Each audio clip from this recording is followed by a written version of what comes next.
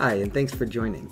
In this video, I'm going to go over how to create a basic OpenAI assistant with the Python client library, and then add a Gradio web user interface. I very frequently create simple bots for temporary projects. Sometimes when I'm doing that just for myself, I can use the OpenAI playground interface. It's a little bit simpler. Just for group projects, if you can do it quickly, super helpful for any project to be able to spin up a custom GPT to help you and your team members, and without the overhead of building a more significant web interface.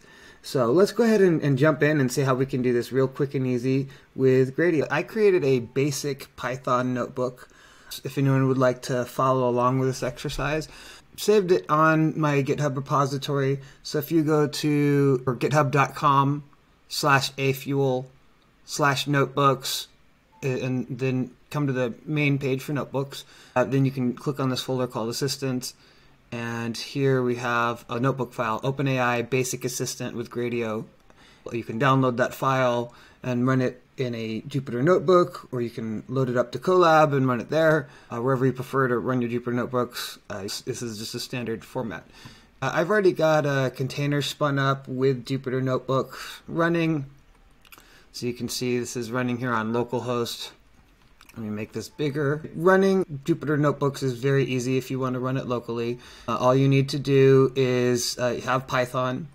Create a standard Python virtual environment. If you're not sure how to do that, you can just ask ChatGPT or any of the bots. They all know how to do it. And then you do the command pip install Jupyter. And that will get you Jupyter Notebook. Once you've installed it, you run the command Jupyter Notebook. And that launches up a Jupyter Notebook server. And you'll need to make sure that you save this file from the same hard drive somewhere where you run that Jupyter Notebook server, and then you can locate it and go ahead and load it up, and it'll load up just like it's running for me here. Now, when you're in your Jupyter Notebook, if you don't already know, you can hit Shift-Enter. It's one of the ways to just execute what's in that cell. And while it's running, you see right here where I have my cursor, you see how this says number 1. That indicates this was the first thing to run. While it's running, it will have an asterisk instead. And so if you're not sure if one of these is still running or if it's totally done, you want to make sure that this has the number that before you proceed to the next cell. You don't want to do this while it still has the asterisk. You want to wait for that to complete before you go to the next. So the first thing we did here is install our dependencies. And next we instantiate the OpenAI key. So I actually already went through this one. And so if you just hit Shift-Enter, it'll open up a field here, and you can paste in your OpenAPI key. I did that off camera because I didn't want to share my OpenAI key with everybody. And then this third box here initializes the OpenAI client. That's our fourth cell that I have in this notebook. It adds some functionality so that if you've created an assistant with this once, with the same code base, then next time you want to come and set up your client, you may not want it to create an assistant again. You can see on my left-hand side, this is my OpenAI Assistants account. So you can go straight to OpenAI's website, log in, and if you go on the left-hand side here, platform.openai.com, and log in, then you can see you can find your assistants playground over here, and you can see all of your assistants listed here. I have a number of assistants listed here, including one that I created from this specific Python file. And so when I created this assistant, it will use this particular code here to go ahead and save the assistant ID to a file called assistantid.txt. And so when you run this notebook again, it's going to look on your local hard drive from the same folder that you're running your notebook in, and it will look to see if you have this file. If you have this file, it's not going to create a new assistant. It will say if there's an existing assistant ID, it's going to use the retrieval function within this library to go ahead and retrieve an existing assistant and load that up. So you don't end up creating bunches and bunches of assistants. Otherwise, it will go ahead and create a client, this math tutor prompt here. This is straight out of the OpenAI documentation, just to use as an example. You can adjust the instructions and the name to your preferences. So that way it creates an assistant. It creates the assistant you want. That's a very simple change to make. So I click into this code block and I'll hit Shift Enter, and we can see that it ran, and it has that number there, so I know it's already done running. Now this creates a function to handle my query and tie it into the Gradio interface here. So my function's called handle query. So when you're creating an assistant, it's not the same as when you're just creating a basic chatbot where you're just querying GPT-4 or some model directly. You need to create a thread, and then you can attach your assistant to the thread, and then you create an execution of that thread. And then every time that you ask an additional question, it appends your message to the thread, and then it triggers it to run. And that's how the Assistants API works. So this logic is to create that thread and to be able to trigger an execution when you click the button on your Gradio interface. Make sure you're clicked into this cell and hit Shift Enter, and we can see that ran. And the last part is just initializing the Gradio interface. One of the things I really like about the Gradio interface is that you have this option to add a value here that I have in the notebook called share equals true. Depending on what you're doing, you may or may not want to have that, and you can go ahead and delete that out of here, and it will go ahead and run on localhost without that. But one of the things I like is if I'm making a chatbot that I want to share with team members, Gradio has a free option to where it will load up on a public URL for 72 hours. Now, keep in mind it is a public URL. So once you run your chatbot on a Gradio interface, if you've done this share equals true, that public URL will be accessible to anybody who has the link. You would not want to put anything sensitive if you're going to include that share equals true value. So if you want to run this privately, this is connecting to OpenAI, but this is the OpenAI commercial API service. This isn't the ChatGPT client. Most of the news about OpenAI potentially leaking your data or training on your data, that refers to that ChatGPT client. There are some options with that client to have it not train on your data if you've configured it accordingly and paid. But for the Assistants API that I'm using here for making your standard API queries, there's standard contractual language around it. I'm not an expert on it. Before you want to verify anything with that contractual language, make sure that you check with your legal representation or review it to whatever satisfies you. But my understanding is that your use of the OpenAI APIs is similar to any other commercial service where they do not train on the data and you have legal protection from them potentially misusing your data. Now, some people don't trust OpenAI. Whether you choose to trust them or not is up to you. But again, this uses the commercial OpenAI API service and should have some better protections and safety measures to keep your data private.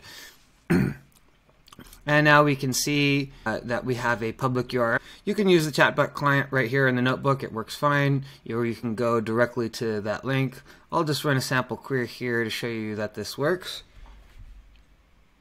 And we can see here that it's giving us our information in this nice web user interface. If I want to go to this public link, I can go ahead and just click on it, and it'll open another tab here. And I can see that this is public. Now, one I do want to address is I usually will load files into this assistant to provide retrieval augmented generation, as there's not much of a reason to create an assistant if you're not going to do something with it. You can give it some basic prompt engineering, and for some basic use cases, just giving it instructions might be sufficient.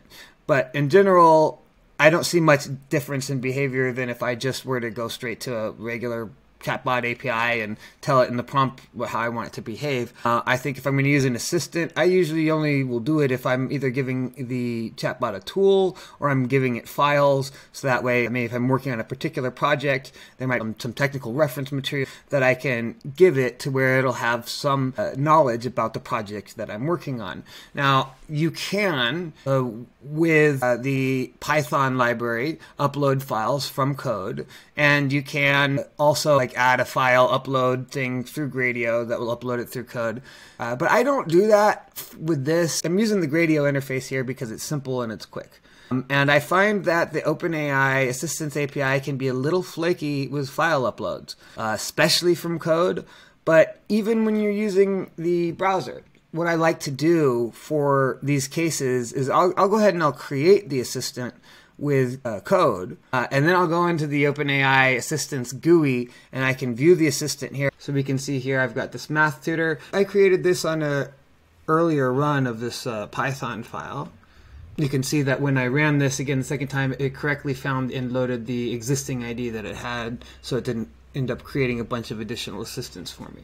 So now when I want to upload files, I'll go ahead and click here and open up this dialog here. And you want to make sure that retrieval is turned on. There's no point in adding files if you don't have retrieval turned on. And when you do have retrieval turned on, it will charge you, the documented rate is 20 cents per gigabit per day.